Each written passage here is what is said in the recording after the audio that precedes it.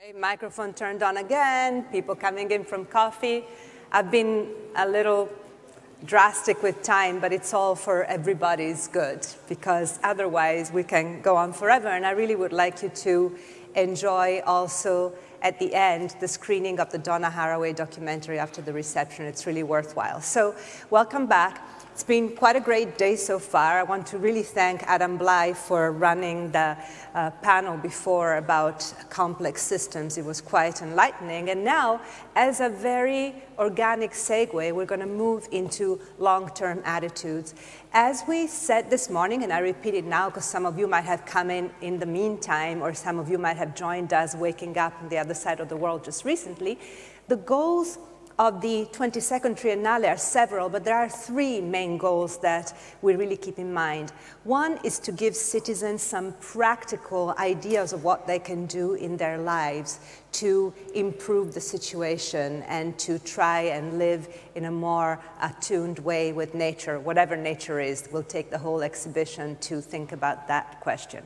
The second goal that we have is to inspire citizens to think of complexity, to think of themselves as part of a complex system, of many complex systems. And the third is to inspire citizens to think in the longer term, to try and think beyond 1, 2, or 3 generations, and instead to have a almost era-like kind of perspective. And that's why we are today, at the end of the day, thinking of long-term attitudes. Long-term attitudes are sometimes informed by previous attitudes. Very often, it's not necessarily about thinking of the future, of being futuristic. It's just about being realistic about the fact that even though we are usually living to 75, 80, 85, in some places like blue zones to 110, and in other places that are much more ravaged until maybe 45, still there are living beings on Earth that have lived for much longer than we have. And it would be wonderful, you know, before in Michael John's presentation there was that amazing slide that's been repeated so many times in social media of the human being with the hand covered in green that was kind of like shaken by a little frog. Empathy is really what we are striving for. But, you know, we can empathize with beings that are similar to us physiologically or maybe time-wise. It's much harder to empathize with a sequoia tree, say, or with lichens that have been in the Atacama Desert for thousands of years. But still, that kind of long-term attitude is important for us to really be part of nature and to be part of the human species. So today, to talk about this, we're going to have some great speakers again. The first one is Stefano Boeri. You have met him very briefly today. He introduced the whole day because he is the president of the Triennale. But besides being the president of the Triennale, he's also a renowned architect that has been, for instance, pioneering the vertical forests, those beautiful buildings that you can see if you go to the terrace, on the terrace of the Triennale, and a theoretician and a professor. And he's been thinking of this idea of integrating architecture into the scope of nature for a long time. After him, we're going to have Alexandra Daisy Ginsberg. Daisy is an old friend, a great collaborator, and one of the pioneers of the field of biodesign and synthetic biology married with design. She has been working, putting together scientists and designers for the longest time. She's almost an honorary citizen of Perth in Western Australia, where the first synthetic biology plus design lab was ever founded. And recently, she finished her PhD that was about better, the idea of better. And it's really interesting because one question she always asks is, better for whom? And broken nature, is it broken according to whom? Similar to what Maholo also asked. Then we will have Elisa Pasquale. Elisa Pasquale is part of Studio Folder, which is a wonderful architectural practice that also will be the practice that will design the 22nd Triennale together with Matilde Cassani. So it's quite great to have her here. But besides being designers of exhibitions, they're also great designers themselves. And they have developed several projects, amongst them Italian Limes, that think about the geopolitical time span fan of so much of human intervention. Last but not least, we'll have Jamer Hunt. And what can I say about Jamer? He's been really a partner in crime in so many projects. He's officially, he's the Vice Provost for Transdisciplinary Programs at the Parsons New School, actually not anymore, Parsons at the New School in New York City. And he's also responsible for bringing together very diverse disciplines from anthropology and sociology and political sciences to design in all of its different permutations. But what is amazing about Jamer is that his way of thinking has a lucidity that I lack and that I always seek. And I am just lucky to be able to be working with him. And then we will have a final treat that is going to be Lorenza Baroncelli that is going to moderate the conversation. Lorenza is an architect and an urban planner, and now she's also the chief curator of the Triennale. She has a lot of different projects under her belt, on her belt. I could never remember where in the belt it goes, but she's really very knowledgeable when it comes to urban planning and urban initiatives, and in her role as the chief curator of the Triennale, she will be the best to actually finish the day. But before I call Stefano on stage, we have two more of those little videos. One is by Gavin Schmidt, who's a meteorologist at NASA in the United States, and the second is by Oliver Morton from The Economist. So if you don't mind turning down the lights and showing the videos first, please. Thank you.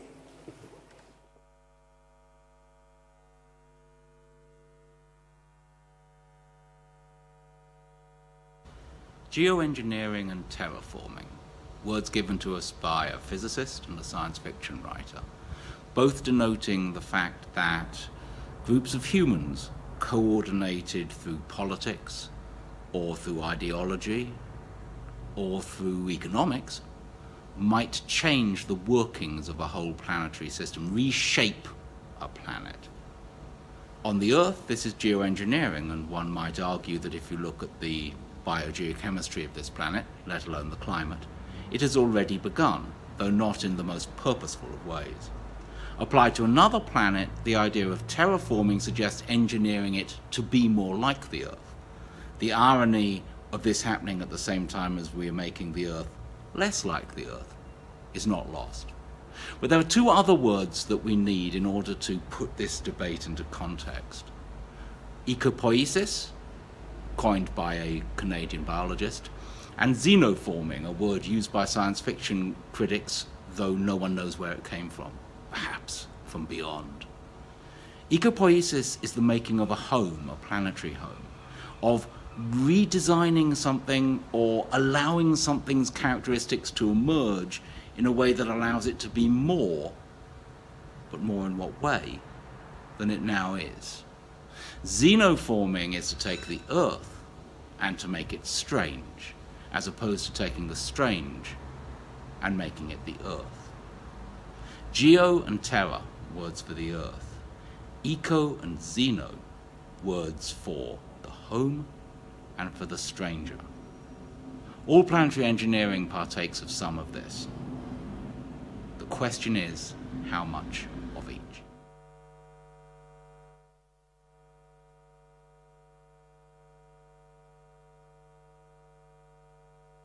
We can see the evidence for human impacts on the environment almost everywhere we look. But on very long timescales, these changes will disappear. The true long-term fingerprint of the Anthropocene is being sequestered in the oceans, in soils and ice. This fingerprint will exist because right now we are having an outsized and unsustainable impact. Curiously, our fingerprint will look a lot like other events that geologists today can see in the record. Events millions of years ago that left traces that are surprisingly and remarkably similar to the one that we are leaving. Can we rule out the possibility that those events, like our current episode, had an industrial civilization as the cause? This idea, the Silurian hypothesis, forces us to think bigger. Why do we assume that we are the first or the only? We have a choice. Do we leave an obvious record of a fast-growing and perhaps short-lived civilization, or do we minimize the impact we are having and allow time for our geologists and astronomers to find traces, perhaps, of those that have come before?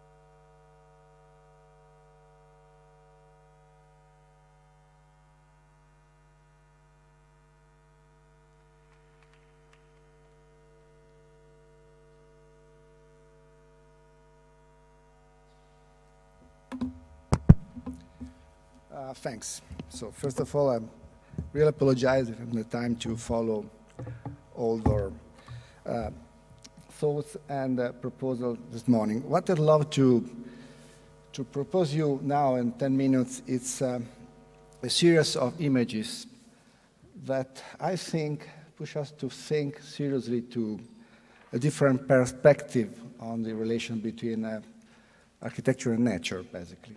So we know quite well how much the idea of taming nature, of controlling nature, of conditioning nature is part of the long history of our disciplines in different forms, with different profiles, and in different periods. Last but not least, also the idea of the human organ as a kind of metaphor for built architecture, for urbanism, was so important and so influential in a period of our history.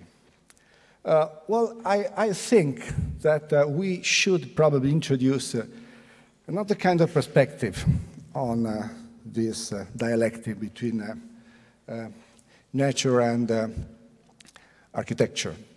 And in order to do that, what I normally do is to go back to this dialogue. 1972, Eindhoven, and the guys who started to talk are probably two of the most influential thinkers of the 20th century. Noam Chomsky on the right and Michel Foucault on the left. The issue, the topic of the dialogue is the concept of human nature. And, well, Chomsky starts to describe the concept of human nature, trying to work on the dialectic between culture and nature.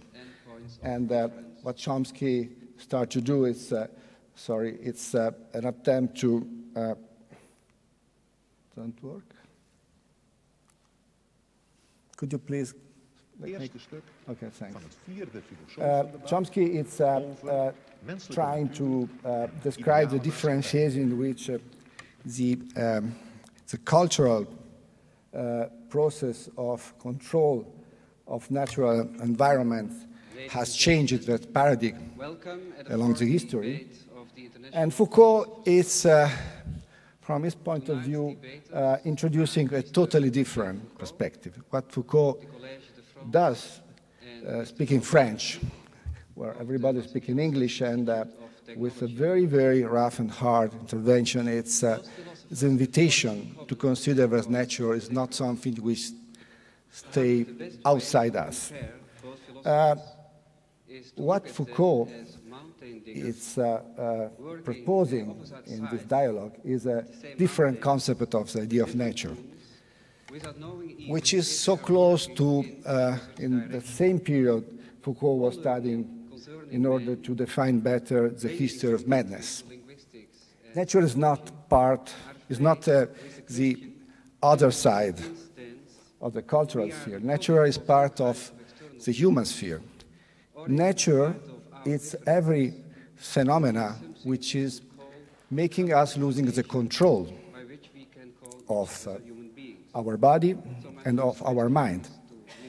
So the emergence of a natural phenomena is not something that we can describe, observe, or represent with something which is outside the sphere of the anthropologization and the field of cultural processes. Well, I think that this point of view on the concept of nature, which in a certain way makes nature so close to other phenomena which have been studied and observed by the discipline of architecture and urbanism, is very important. This is a Satyricon by Federico Fellini. It's an amazing, probably one of the masterpieces of Fellini. And you probably remember there's a part of the Satyricon in which is, the earthquake appears. And the description of the earthquake with something which starts and appears from exactly the soil, the ground where we are used to live. earthquake is not like a typhoon or a tsunami. Earthquake comes exactly from the place where I used to experience your personal and familiar relation. Earthquake is like madness. It's a process that are changing your life in a few seconds, changes his centuries of history, decades of human relation in a few seconds. And this sudden and unpredictable emergency of an insane, uncontrolled state of mind makes madness, earthquake, and what we could start to describe as a natural process so close.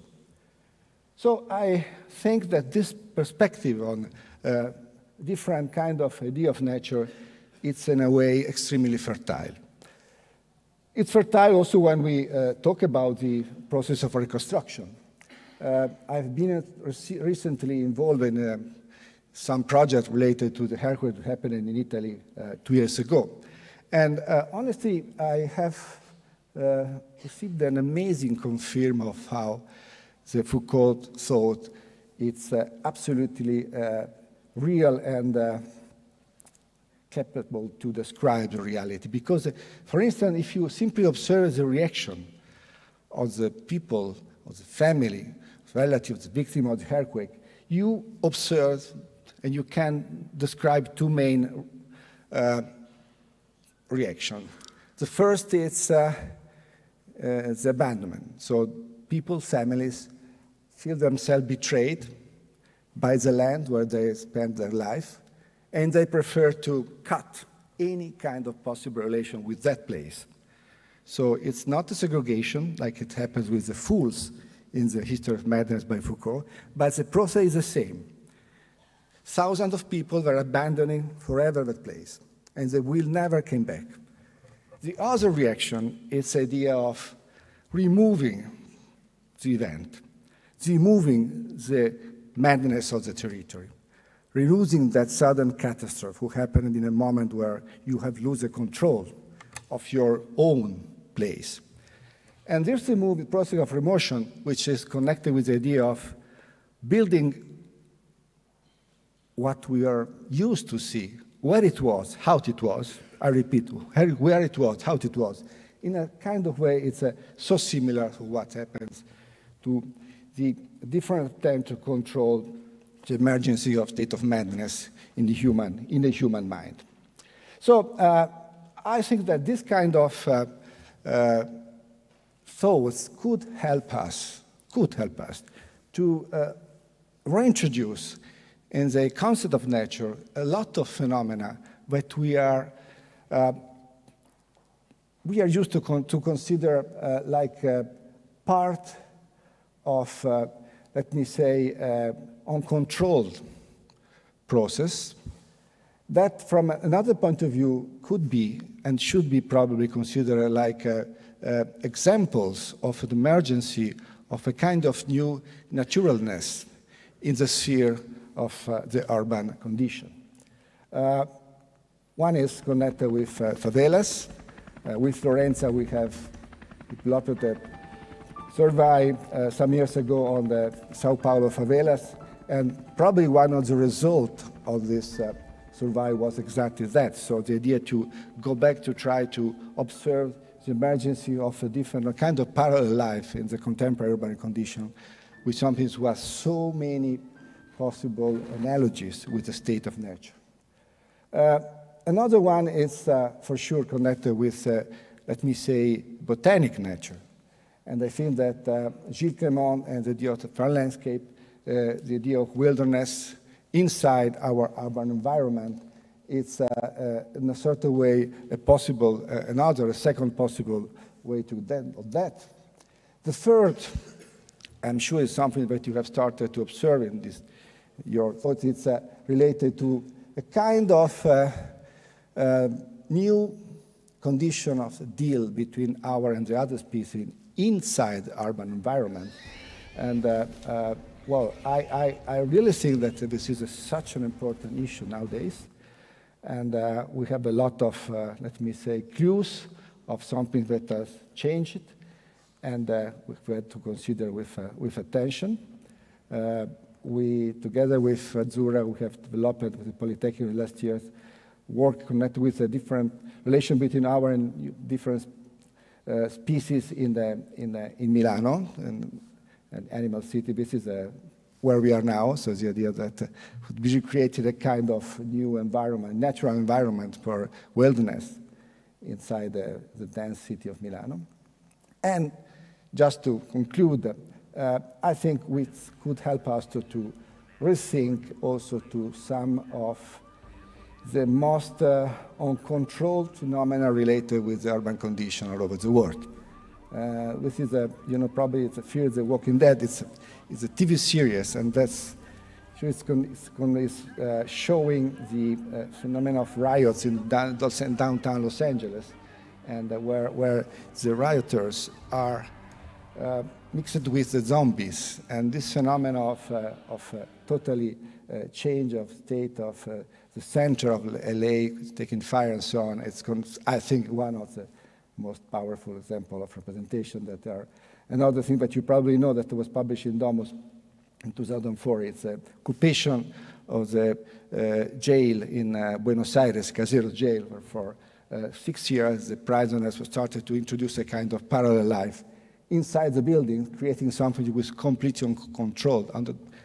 So the loss of control of, let me say, urban planning rationality and the capacity of kind of lineage to emerge from that point of view.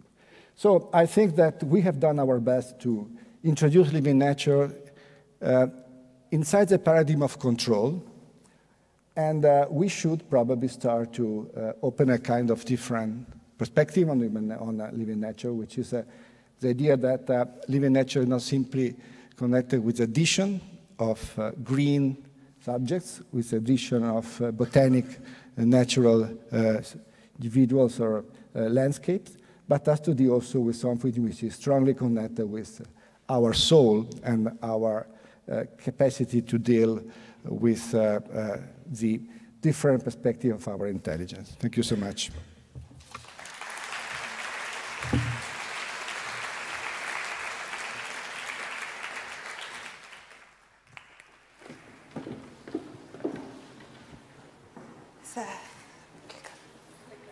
Clicker. Thank you. So, thank you, Paola, and to the Triennale team. It's really wonderful to be here addressing these questions with you, to which I have, as always, no answers, but I will add more questions to the soup instead. And the first is this idea about design. I'm still mystified what it is. And Herbert Simon had a very nice definition, which is to devise courses of action at changing existing situations to preferred ones. This idea that we project ourselves into the future to imagine how it could be otherwise. Or we could say it another way, it's a form of speculation, or indeed, we are dissatisfied animals and we are dreaming of better futures. And I'm fascinated by this idea of better, because it's being used now to sell us everything from pizzas to chemicals to rival political ideologies, and I'm not quite sure what it means. So it's a kind of progress, a modern version of it. It's a social imaginary, a shared fiction with material results. But it's different to progress, or the myth of progress, because progress promises to uplift all of humanity, and better is something else. Better is not the same as good. Better is contingent, it depends on people and places, and better for some can be much worse for others. So in my work, I spend my time asking what is better, who's better, and who gets to decide. In design and in synthetic biology, a new field of genetic engineering, where I've spent lots of time over the last few years. And I think another problem that we face is the challenge of this. So this situates us on a path going forward, and there's one path. We're looking into the future from a singular vantage point, and to me it gives us no agency in the present to actually change things. And I'm more interested in this kind of complex terrain, because dreams of better futures and dreams of better paths affect the choices we make in the present. So just think of Make America Great Again, that's an example of this. And we all exist in multiple parallel realities. My better is different to yours, it may be different tomorrow. So how do we start to actually accommodate all those different spaces? I'm interested in how we can think of this as a complex terrain that we start to kind of navigate using design and potentially generate new possibilities. And a good example of this is my favorite science experiment. This is Richard Lenski, and he has been doing this amazing thing since 1988, where he took one sample of E. coli and separated it into 12 different flasks. And over 30 years and more than 65,000 generations, he's been tracking the evolution of these different populations. So 12 populations, 12 worlds exist simultaneously, each with their own battles and divergences and sort of different kind of storylines. And I find this really inspiring because you see how multiple possibilities can emerge in different ways. And I think it offers a model for us to think about, instead of, as we talked earlier about utopias and dystopias, to think about heterotopias. So what Foucault described as places that are different, they're not better or worse, but they're somehow other. So for me, the space that I want to kind of delve into is a place where we can reflect on the present, where we can explore and generate new possibilities and ultimately disturb the present path. So I'm going to talk about two projects which do this in different ways, one from the perspective of the future and one from the perspective of the past. So this was an amazing conference that I was very lucky to get to go to in 2013. And conservationists and synthetic biologists came together for the first time to talk about whether they had anything in common. And these are not two groups you'd normally see in a room together. And it was a very interesting discussion, and I was really struck by their radically different ideas of what was better for biology. So the conservationists are looking backwards, trying to stop human influence and preserve existing biodiversity, and are quite pessimistic. Meanwhile, the synthetic biologists are kind of looking forwards and trying to invent new biodiversity for the benefit of that same humanity. So there's a problem here. And one of the things that came up was this discussion about whether anything could be done about this, the sixth extinction. Could synthetic biology potentially invent new forms of biodiversity to infect nature, to save it? For example, modifying coral so that it could withstand warmer waters and actually kind of spread genetically engineered things into the sea. And I was fascinated by this because I was wondering, how would this be organized, and who would get to decide, and what would the wilds look like in this synthetic biological future? So this project, Designing for the Sixth Extinction, was a way for me to imagine this possible world and to explore the values at stake. So in the gallery, you see kind of images and models and timeline, which I'll go through. So in the main image, there is this sort of perfect, almost sort of pristine, biodiverse forest. And as you start to look closer, you start to see some strange things sort of lurking in the undergrowth. And in this fiction, these are designed companion species that have been released simply to preserve other organisms. They are just devices to roam around and do a job. I like to explore ideas through the language of design. So I wrote about these just as machines and through the instrumental language of patent applications. So this is the self-inflating antipathogenic membrane pump, a kind of mushroom that would be designed to stop a very real disease called sudden oak death. The mushroom would inflate and pump serum into the tree. Now, this is entirely fictional, but there are real things in here which tether it to reality and make it recognizable to synthetic biologists. So I talk about a 6-base DNA system. At the moment, DNA is A, T, C, and G. That's the code that we operate on. And scientists are developing new codes, and one of the ideas behind this is that it could be safer for release into the environment, whatever we mean by safe. This is the mobile bioremediation unit, a kind of slug that would neutralize acidic soils.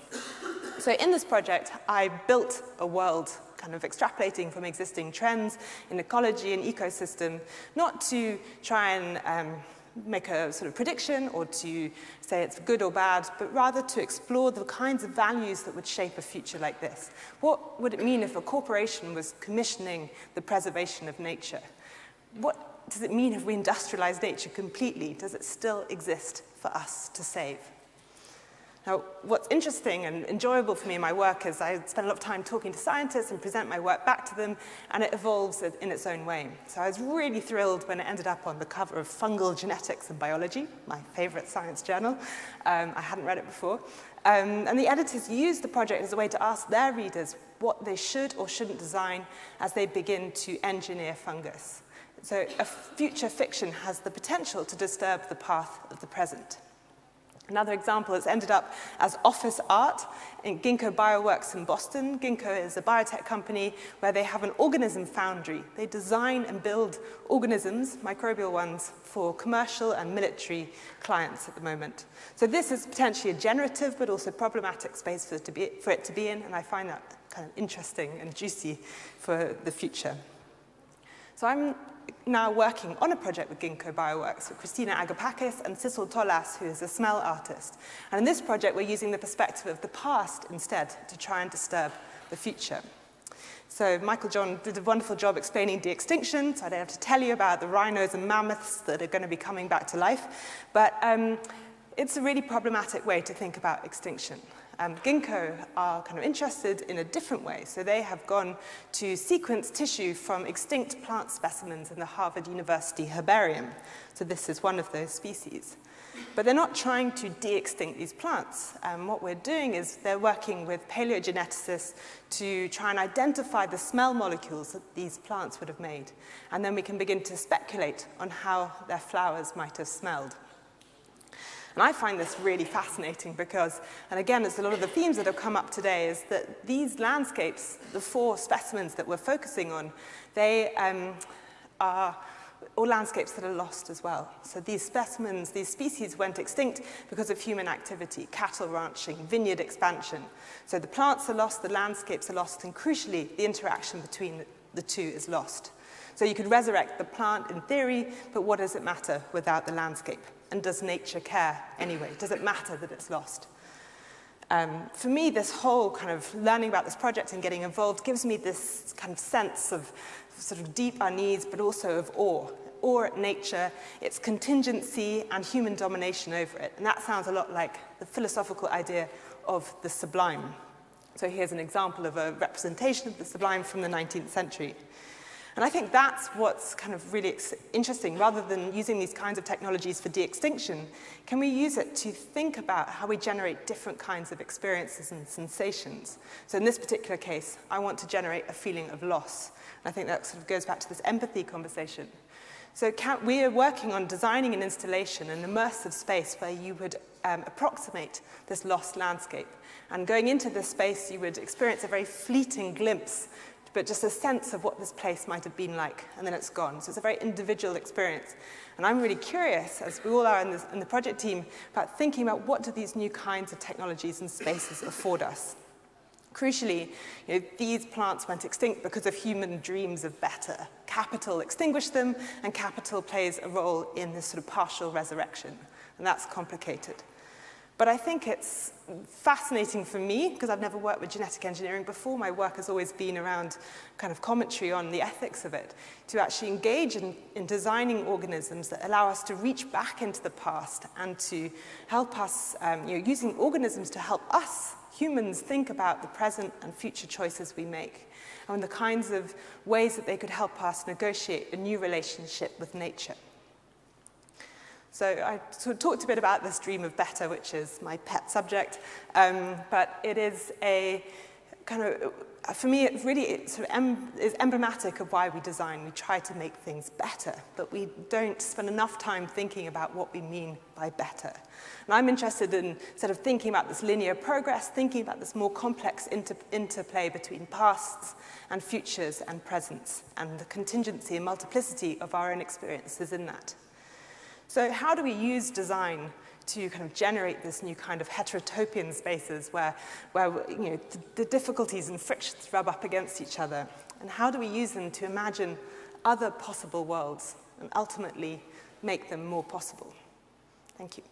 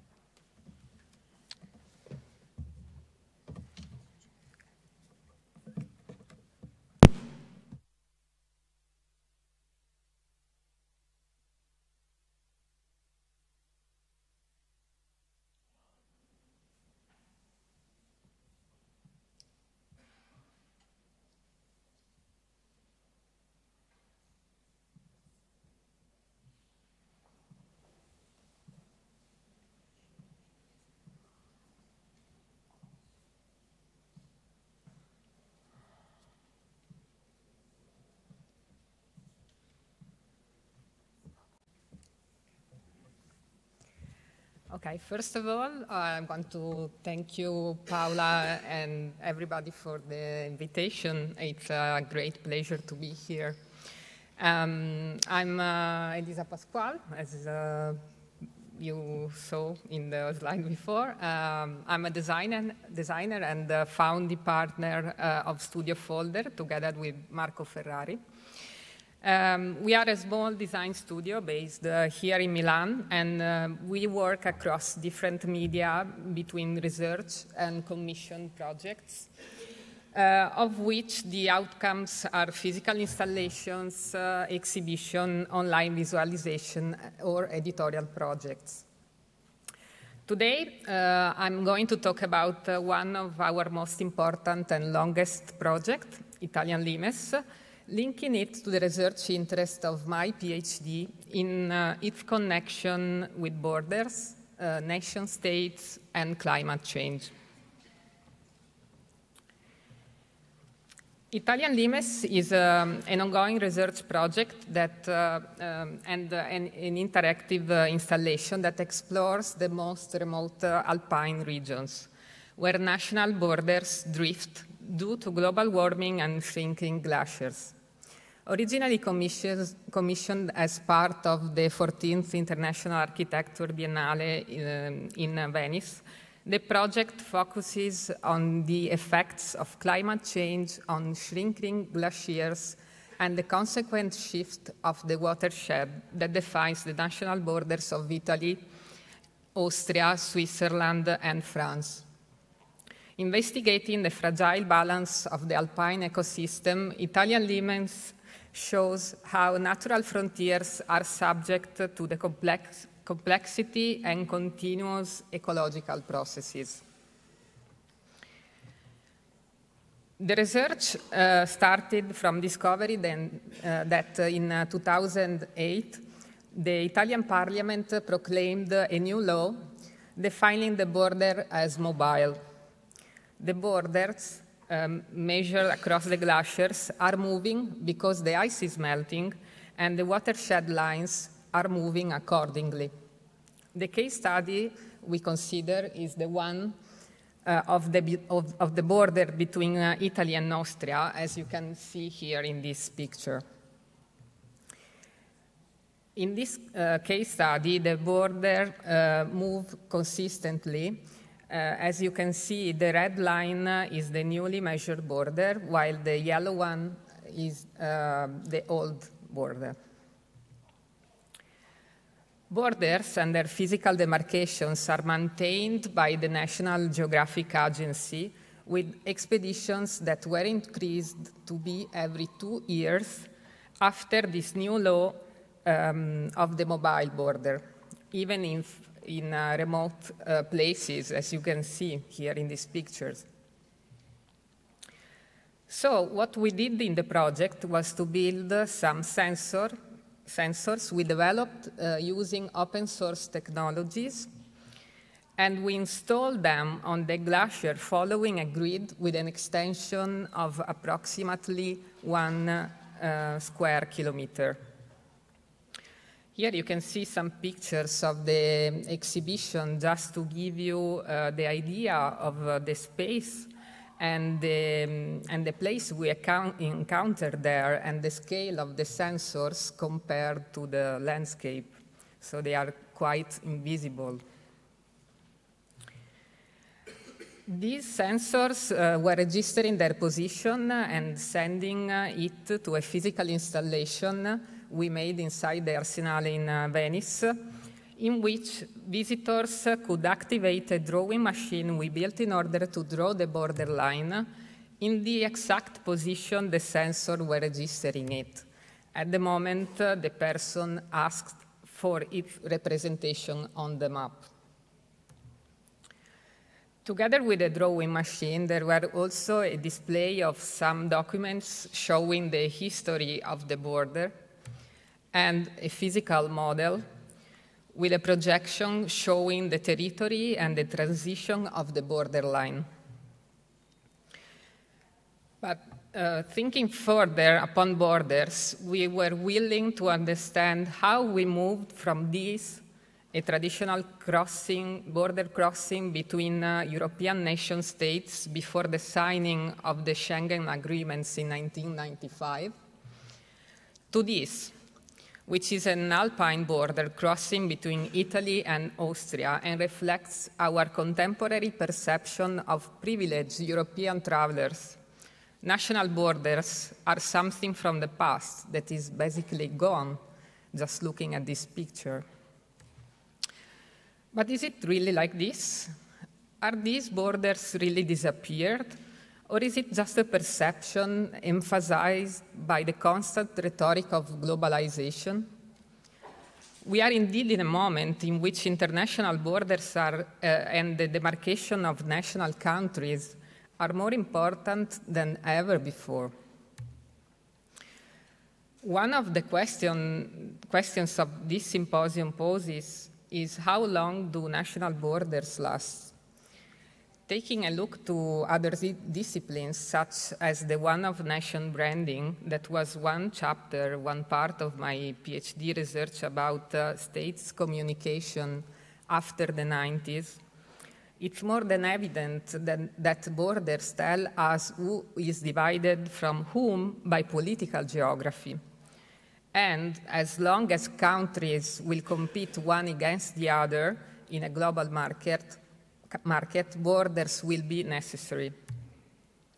Indeed, in a global competition for investment, tourism, and export, the idea of nation branding continues to attract strong interest inside governments.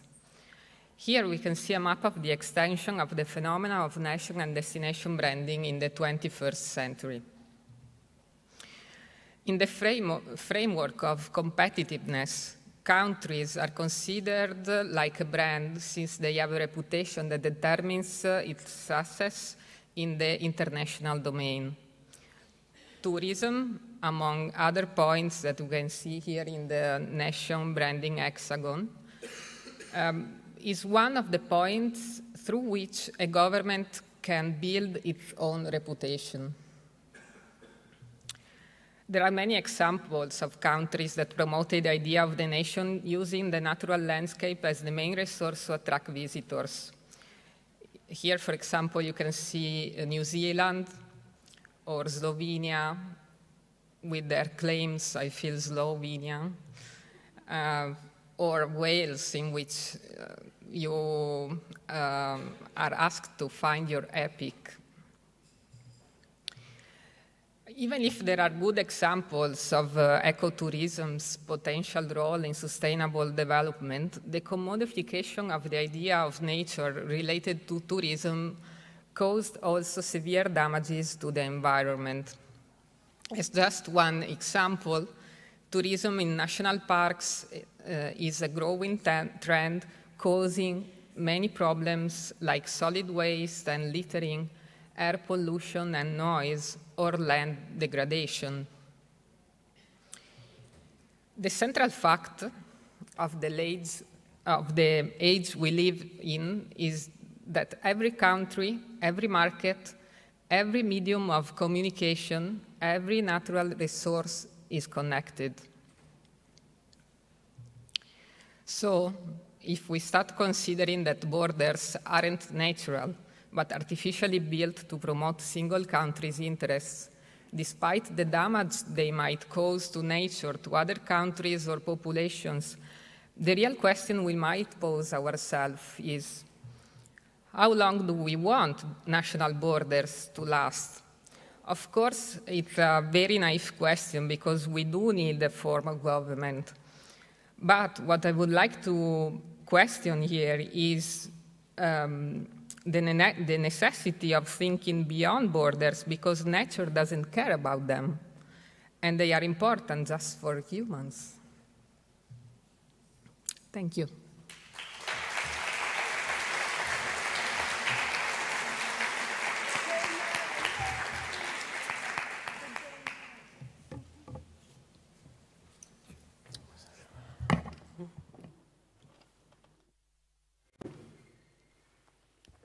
That's my mother calling.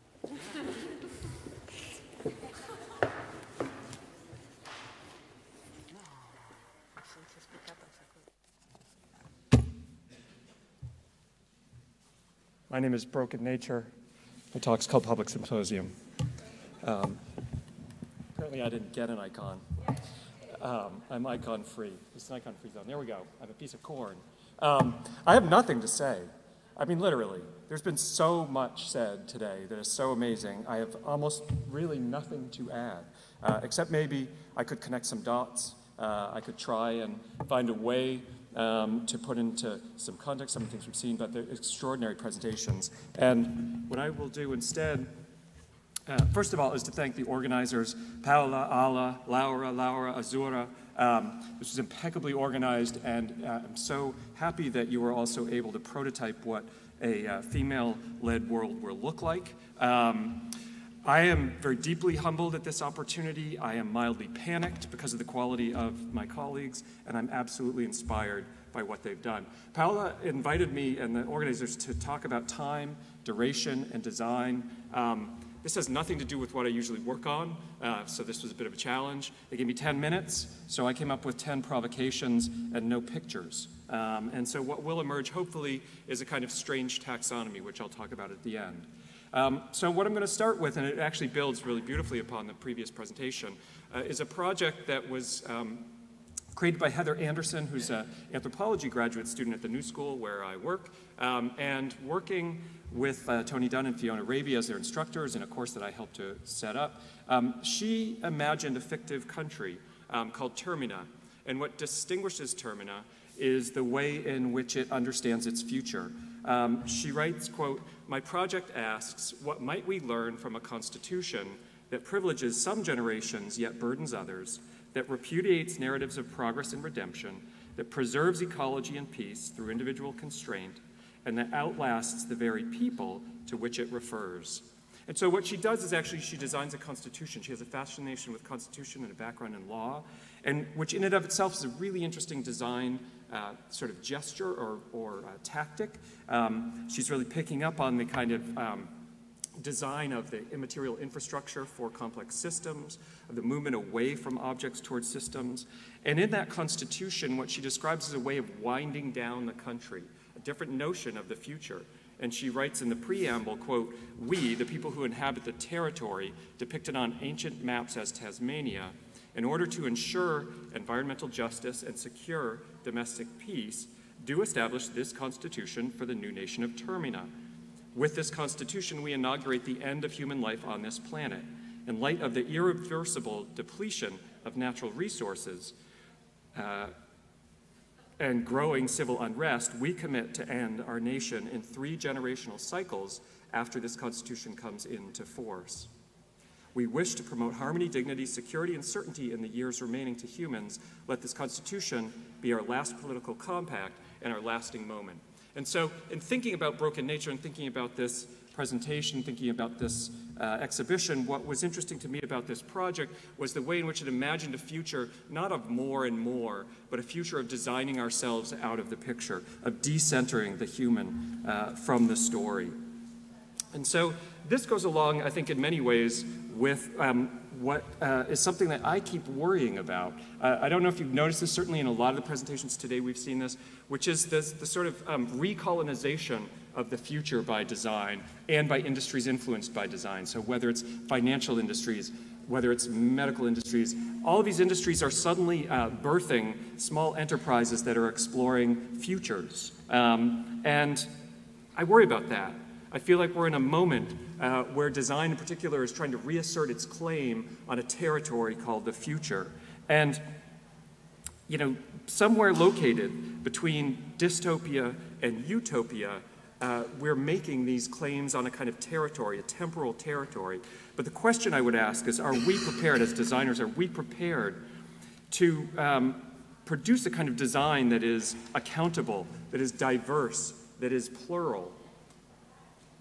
Who is making these claims on this temporal territory, and whose interests are these claims actually serving?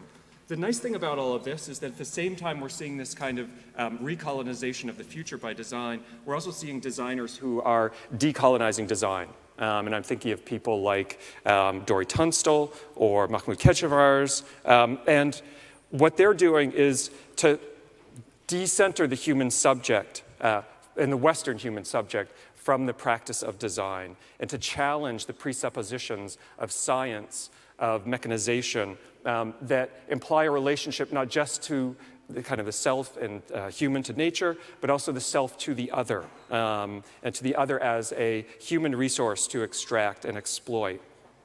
And so we did a project, we're working on a project right now that's also decolonizing design in a certain sense, which is we're working with Sciences Po, University in France, and with Bruno Latour and Frédéric Toiti on a project called Occupy Earth. And in this sense, we're decolonizing design in the sense of trying to move the human out of the center and understand, can we imagine political processes where the voices of the non-humans are part of those processes? Can we decenter the human from design, from human-centered design? And Tony Fry, of course, the philosopher, talks about design as an act of defuturing, not just as future making, but of defuturing, that each act that we do of design not only produces a possible future, but it removes other possible futures from our horizon of possibilities. And it not only removes them as concepts, but it removes them in the sense that every building that we build, every car that we design and manufacture is itself an artifact that we will have to nurture and sustain over many years when we couldn't be doing better versions of those things. Sorry to say better, Daisy. So what is the opportunity cost when we design? What are we taking out of our future when we design? So two examples of design that thinks about time in different ways. Both date from around the year 2000, both in response to kind of thinking about long-term futures. The first is the clock of the long now. This was a clock that was intended to ring every 1,000 years for a total of 10,000 years. It was conceived, financed, and built by Danny Hillis, Stuart Brand, Brian Eno, Jeff Bezos. In other words, the Silicon Valley cognoscenti.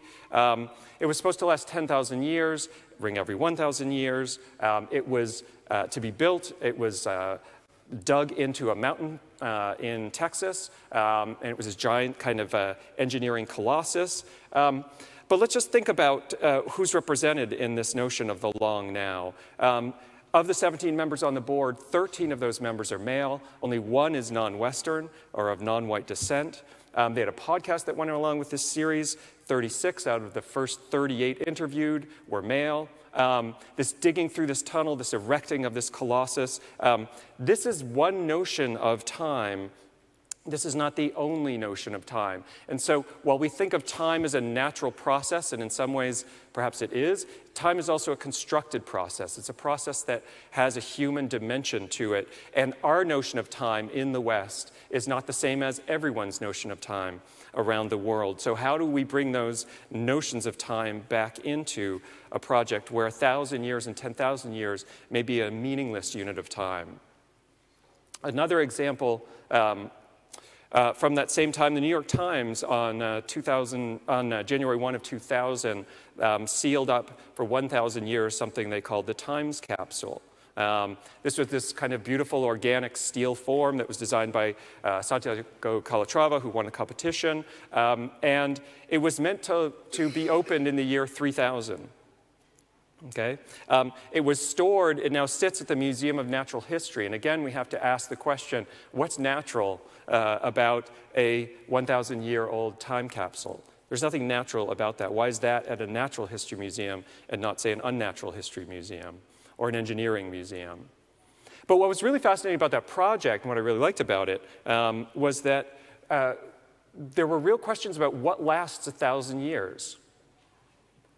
Buildings don't last 1,000 years, institutions don't last 1,000 years, museums don't last 1,000 years, languages don't last 1,000 years, nation states don't last 1,000 years, monuments don't last 1,000 years usually, anything digital barely lasts 20 years, and even locations don't last 1,000 years. And one of the reasons we know that is in the 20th century, there are estimated to be about 10,000 time capsules buried underground. The majority of those were lost.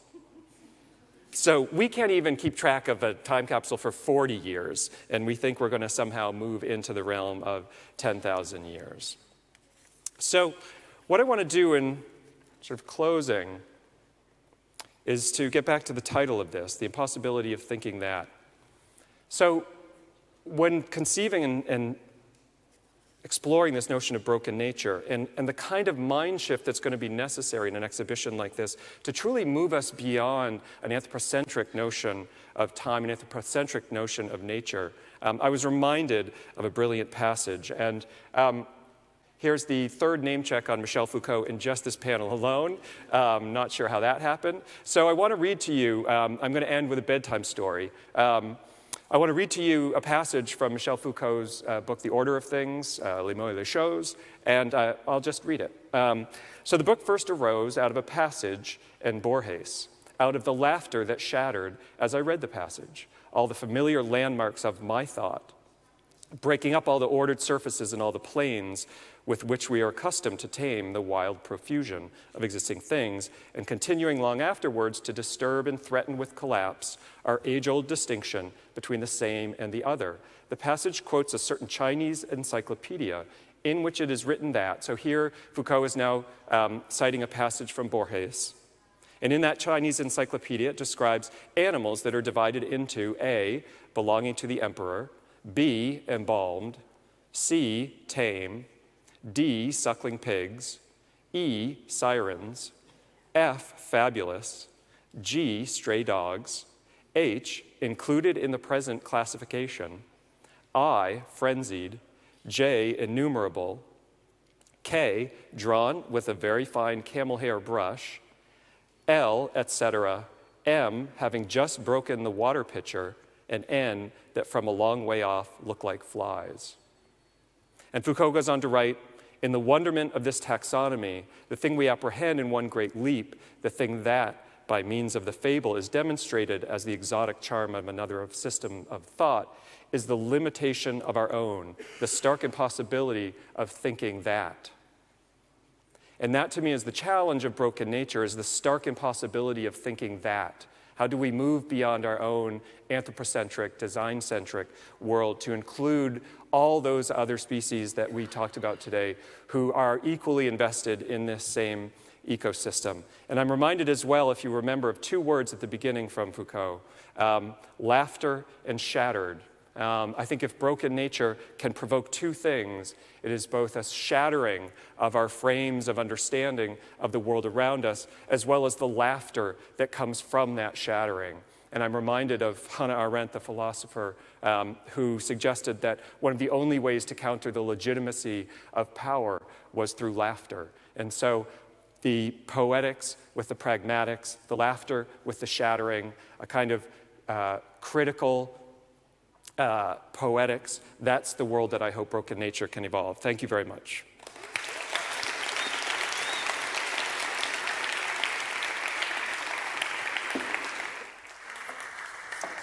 Elisa Stefano, please come on the stage.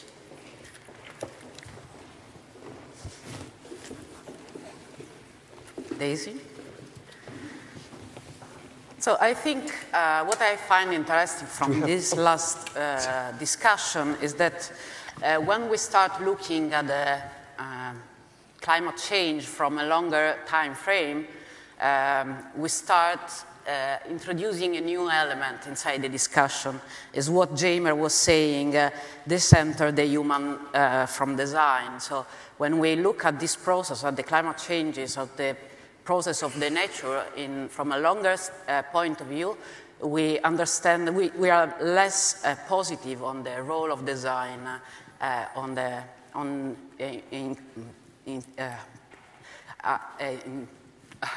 designing this process. If you look at Wikipedia, we can read that climate change is a change in the statistical disruption of weather patterns when the change lasts for an extended period of time. Climate change is caused by factors such as biotic processes, variation in solar radiation received by the Earth, plate tectonics, and volcanic eruption. Certain human activities have been identified as primary causes of ongoing climate change and often referred to as global warming. This, I think, brings us to an interesting discussion that is I think, contemporary, really actual, that is including, as Elisa was saying, also a political element. And if you look at what, for example, Trump is discussing now, deciding to go out to all the worldwide agreement on climate change, we have to question ourselves how important is the role of human beings inside this process. Stefan, I would like to start from you. You were speaking and inserting back the idea of nature that take over human beings. So what do you think? It's a very complex discussion and very also political discussion in the contemporary age. Oh, no, simply some issue. One, it's for sure we know that basically if we could gather all what is urban in one unique place, we will cover not more than 3% of the surface of the emerging land of the planet. But at the same time, we know that this 3% is producing the 75% of the CO2 which is present in the atmosphere. So I think this is something that we absolutely should consider with attention. That's a one. Another issue that I was starting this morning presenting this, quoting Peter Huff and this idea of technosphere. No? Technosphere is like an idea of a potential extension of the urban physical environment, thanks to all what is the technological networks, material that can cover the entire planet. And probably we should refer to that more than to an idea of kind of urban environment as simply a geographical or geometrical concentration of built spaces. But at the same time, my point is that also when we think to the technosphere, we are not seriously dealing with the notion of nature. So I was simply trying to introduce a doubt on the fact that we continue also with the idea of technosphere to think to nature as something which is in a way outside, on the other side of what we can anthropize or culturally define as part of our cultural sphere. That's the first point. The second point is about the idea of decentralization. So in 2006, with Andrea Brazzi, we were starting to imagine a project for the Grand Paris, and the idea was to imagine a kind of non-anthropocentric urban ethic. So to imagine a city where everything would be planned with an attempt to decentralize let me say, the paradigm of design has a man construction, something which is human construction.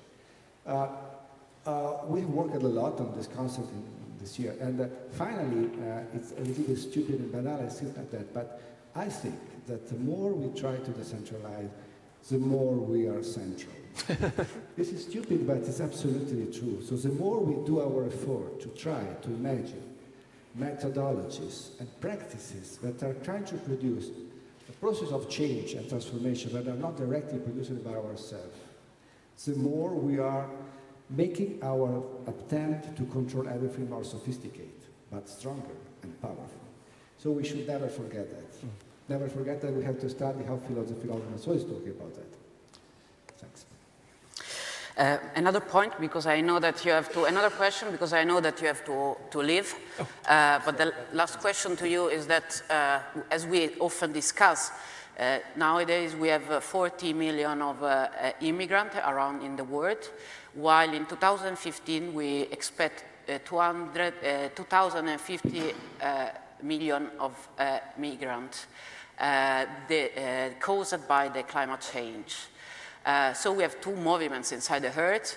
We have a movement of people from the countryside to the city, but also a movement from different area of the Earth. So how architecture and bringing back nature inside the cities can be a support of a quality of life and a better quality of life? Well, I think we have simply to design and reject new informal settlements. It's paradoxical, but what we need is to multiply the number of informal settlements. Nowadays, informal settlements are occupying basically the 3% of the surface of the urban environment all over the world. So the 33% of the population of our city is composed by favelas, slums, informal settlement. Is not enough. We need more informal settlement. I know this is very, very, well, a little bit provocative to assume that, but we should work in order to make the informal settlement that will the first place to host these amazing flows of people that in the next year will abandon area of desertification, area where climate change will condition their life, and that we know that the unique way to absorb this flow is through the creation of better. But in the manifesto we wrote during San Paolo Calling, there was a point saying that the informal settlements eat every part of the city, every part of nature. Informal settlements use all the spaces of a city. And this is going to bring us to a city that without any piece of nature. Is it possible? I was just saying that that's a part of nature first, so it's not, and because informal settlements are informal, they are, from a certain point of view, growing from a different paradigm. It's not a paradigm of control, of urban planning. It's a totally another thing. It's more connected to the natural phenomena, and we should simply accept to host in our contemporary environment such kind of processes. So that's what I think. But thank you. I'm very sorry. That's the reason I'm the president. Sometimes it's really bad. Sorry. Thank you so much. Ciao.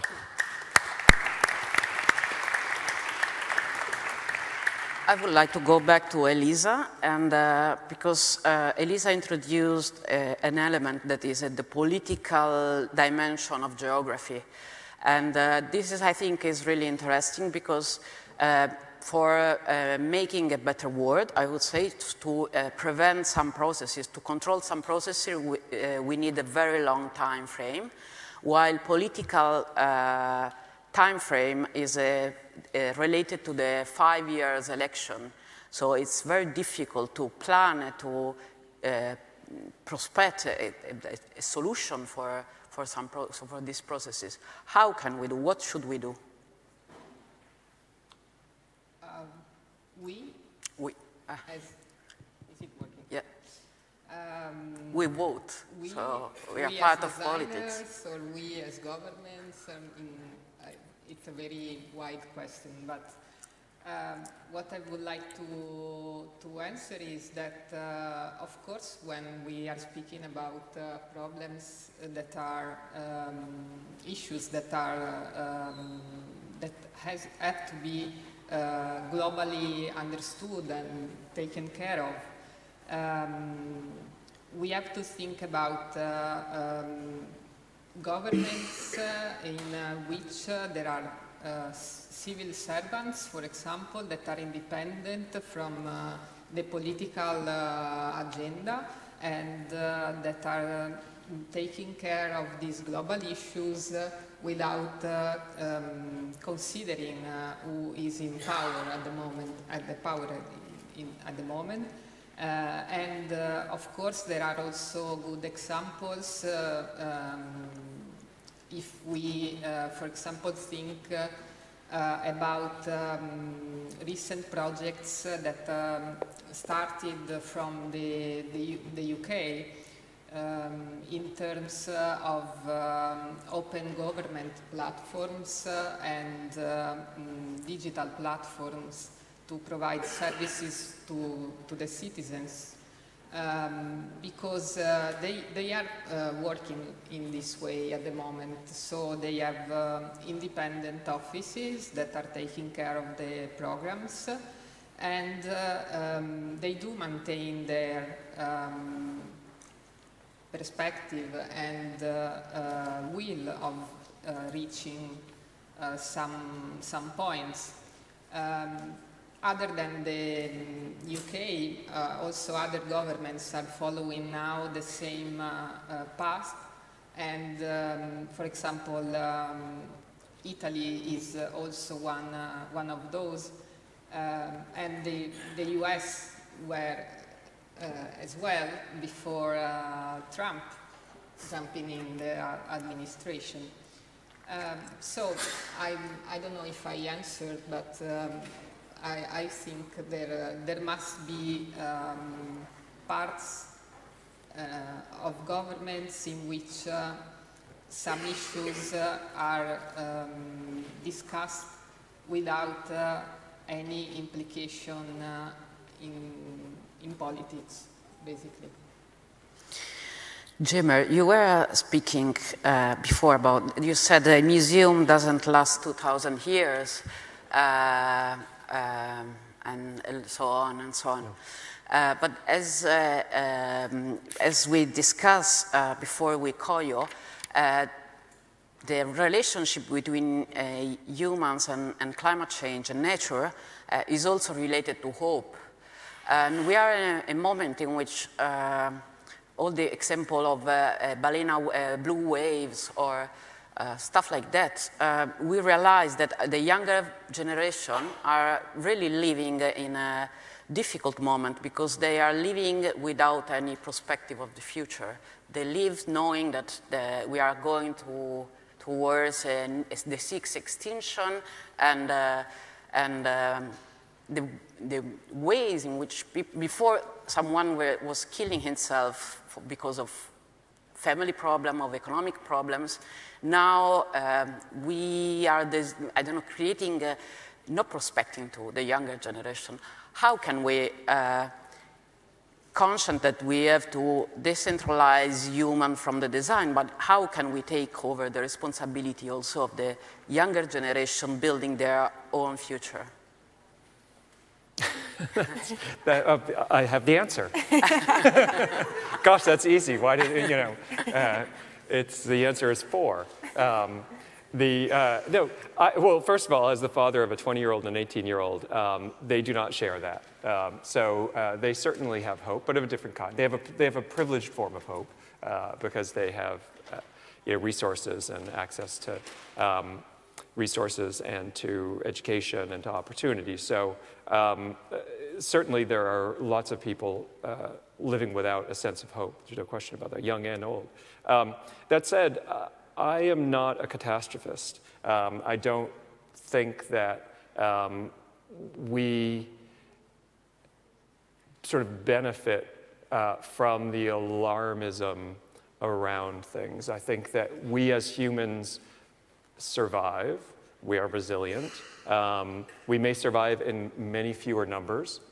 We may have massive depopulation. I mean, there are lots of very scary futures that we may experience, but I think there will be a kind of homeostasis that will come about. And I also think that if you look historically at human civilization, we go through lots of moments of escalating fears of the future.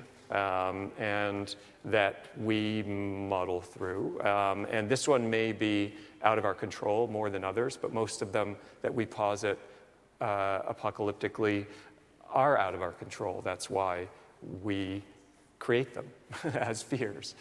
So I'm not denying climate change at all. I don't want to be interpreted as someone denying climate change. On the other hand, we will figure this out. The problem is, just as William Gibson said, the future is here. It's just unevenly distributed. Unfortunately, hope is here. It's just unevenly distributed, and there may not be that many people who can have hope. It may take a different form of hope, but some of those forms may be ecstatic, and may be wonderful, and may be strange, and may be unexpected, and may be unknown. And so, I guess as a generally hopeful person, I feel like we will somehow figure out a way through this, but it will require radical reconfigurations of what we consider to be normal. And that may be an extraordinary thing. Living without an automobile, for instance, which many people in the world do, for me would be a great luxury. And so, maybe there are ways in which we can transform our understanding of living without, of privation, of how we live together, that will seem surprisingly hopeful when we face the reality of what we've done. Daisy. Thanks for solving that. Yeah. Is there a God? 4. Yeah. So, you were speaking about synthetic biology like an evolutionary process. Also, Marina Otero was before speaking of the landscape as a dominated by technology. So my question is technology taking over a human being, or is technology part of the evolutionary process, Darwinistic evolutionary process in which technology is entering inside our body, our daily life? I mean, I'm of the camp that believes that we create technology. So it is a social tool that we embed our sort of politics and values and beliefs into it to do things. And you know, the current sort of, I mean, maybe I'll stick to synthetic biology rather than delving into the Facebook and all the other kind of technological mishaps that we're experiencing. Synthetic biology has always fascinated me since I first learned about it 10 years ago, because it was such a space of ideological sort of, you know, engineers were coming into biology and saying, we can do this better than people who've done it before. And those people were biologists and other people using genetic engineering, and prior to that, breeding technologies to change nature to our desires. And I think that what is particularly interesting about synthetic biology and the potential convergence with AI and other kinds of advanced computation is that we won't be able to keep up with the technology that we make. And by keeping up, I mean decide if we want it. And the impulse is to make those technologies and then decide. And I've often encountered in synthetic biology policy meetings sort of people whose responsibility is to sort of lead sort of vision-making exercises, saying, well, you know, we make the technology and then we decide. We don't decide and then make the technology. But as soon as we have the technology, then we use it anyway, because it's very hard to stop. And so there seems to be a sense of, well, the technology is leading and we're not actually in control. But I think absolutely we need to reclaim the control over it, because we choose what we make. So the kinds of things that are proliferating now from genetically, and you know, there's a sort of a scale of interactions from, you know, should we engineer plants? Well, we're already doing that. Should we engineer bacteria that interact with plants so that you can improve nitrogen fixing? Well, that means releasing engineered bacteria into the soil, as well as engineered plants. To, should we release engineered viruses into people to try and sort of cure lung disease? Well, that's already happening in trials in China. To, should we engineer the germline of humans? These are all conscious decisions that we make. And the problem is that we make them in different places, and different countries have different levels of control. So I think we absolutely need to take back the claim of control over these things. And take back control is not a good metaphor, but in this case, it is one, because we make technology and we choose what we make. Another question. At the beginning of internet in particular, that I would consider the beginning of a big diffusion of technology in our daily life. The image was used as the dominant tool, I would say. No? But in the last year now, we are moving to other senses. For example, we use sound. We speak to our phone. We speak to Alexia. And as we saw from your project, technology is also started creating smell, and so we are trying to, because in some way the images are like a reproduction, while it seems that we are trying to make technology more natural. Is it true? Perhaps. I mean, what we're trying to do in this project is, there are other elements to it which I haven't spoken about, but we are trying to play with this idea of representation. So the artists who are painting these sort of grand paintings of the sublime, of the experience of the avalanche in the Alps, we're trying to evoke their audience and to provoke that same sensation. And so there are other, and I think that's a very artificial thing, trying to press the button and make you feel something. But I think it's a really interesting device to play with. So while we try and make our technologies seem more seamless, and things like synthetic biology will make our technologies part of us, so whether engineering ourselves or engineering our bacteria in our bodies, that it may feel like us. I think there's sort of two elements. One is, yes, they will be part of us, but these environments are already part of us. And so this idea of the holobiont is very important, that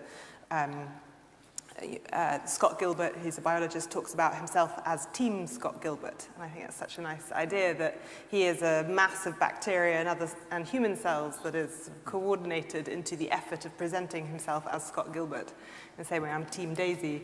And I really like that idea that so the integration of these technologies, but at the same time, we need to decide which bits of our identity we claim in that. So, if it is a corporately owned bacteria, how much of that, when it becomes part of us, do we own?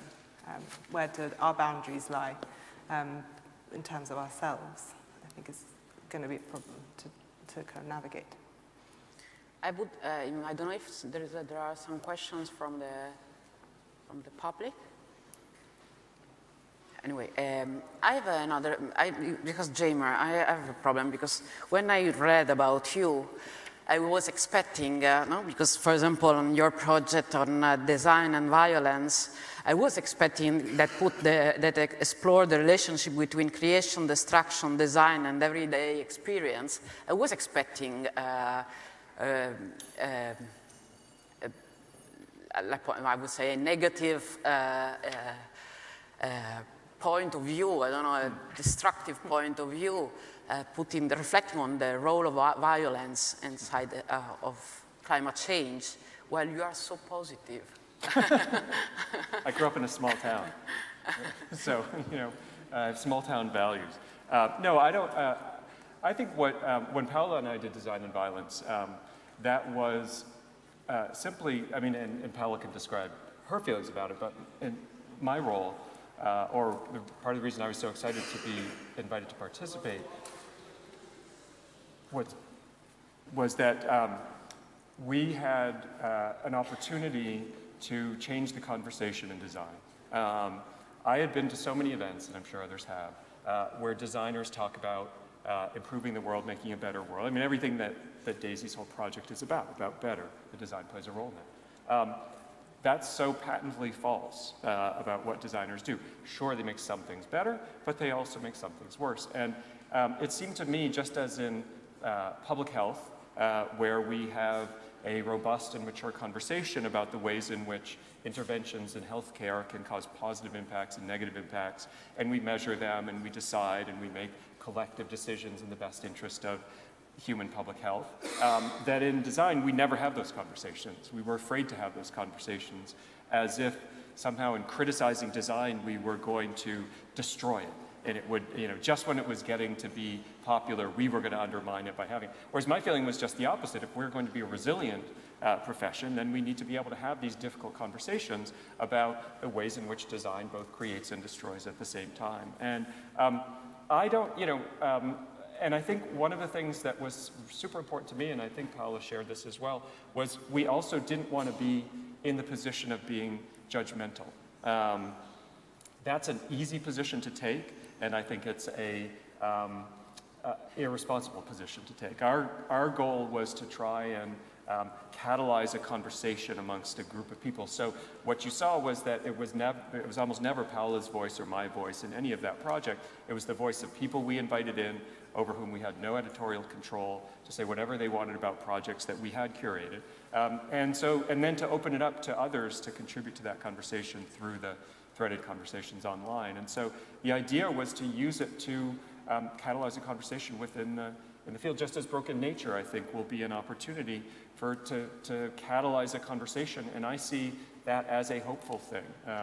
I see that as a way in which the design profession can increase its level of professional maturity and take seriously the impact it has on the world, rather than just having this fantasy that because we have good intentions, we're doing good things. We were never saying designers were bad people, but the actions of designers have repercussions that we have to be accountable for, responsible for, and we have to understand. And in public health, they measure it. In other fields, they measure impact. And so I think it was a very simple gesture to bring a conversation into the domain in the same way that Daisy's projects do, that Elisa's projects do. I think is just ways of raising the stakes in design and really taking accountability for the impact that we have, both positive and negative. Thank you. I think we have to close the discussion. Thank you very much, Paola, for inviting us, and thank you to all of you for being here. Thank you. You can stay on stage or you can get off, whatever you prefer. I'm just like, yeah, I'll let you be free. Thank you so much, Lorenzo, for moderating this panel, and thank you all. As you can tell, it's really, as Jamer said, about catalyzing the conversation, about getting everybody to discuss. You know, these big questions, who is it for, what is better, what is nature, will not be answered by the 22nd Triennale, nor will they be answered by other exhibitions and other projects. It's going to be a collective effort. I really love the idea of human beings being a team of bacteria, so this is Team Paola, and so there's the team of the team of the team.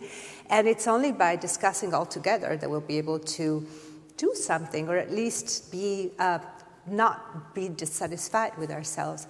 And this Triennale, you know, there are two people that I have not introduced to you yet. There are Laura Agnesi and Marco San Michele. I don't know if Marco is still here, but they are working trying to harness international participations. You know, part of the Triennale will be all of these participations that will address the topic from different perspectives in different parts of the world. Some we already know what they will be, others we don't know yet, but it's fascinating to see how the responses are at the same time varied and pertinent. It's really amazing. But whenever we start a project, you know, with Ala, with Jamer, with Daisy, with Adam, it always starts as a big idea that then gets shaped by both the projects that we encounter and the voices that we listen to. And every time we have the opportunity and the privilege to have a conversation like the one that we had today, our project gets better and more precise. So if you want to have any closing remarks, the closing remarks are thank you very much to the speakers, and thank you very much to you that have come here and stayed with us the whole day. It was a heavy day. I'm sure it was exciting and inspiring, but I'm not going to underestimate the fatigue and the effort that it took you to be with us until this time. And so Ala and Laura and Azura and I would like to really, really thank you, because you really increased the knowledge of the curatorial team. The speakers have been fantastic, and we owe you a lot. Many of them are also on the advisory committee, so they will be with us throughout. So we really, really thank you all. And we will be in touch soon to share more with you. And you know, right now there's going to be a reception in the garden for everyone. And then at 7:30, if you can come back here, there's going to be Fabrizio Terranova's documentary about Donna Haraway, which is a real treat because it's not one that you can find elsewhere. It's a feature film, so maybe you go have a pizza beforehand because it's going to be until 9 o'clock. But if you have the time to come back, it's really worthwhile. And in the meantime, you know, I hope to see you all in the garden. I thank everyone that's been online. I thank the team here, the audiovisuals team of the theater, and I thank very much Stefano Boeri, the president of the Triennale, Carlo Morfini, who's the director of the Triennale, and then the wonderful Triennale team that's working with us. Thank you very much.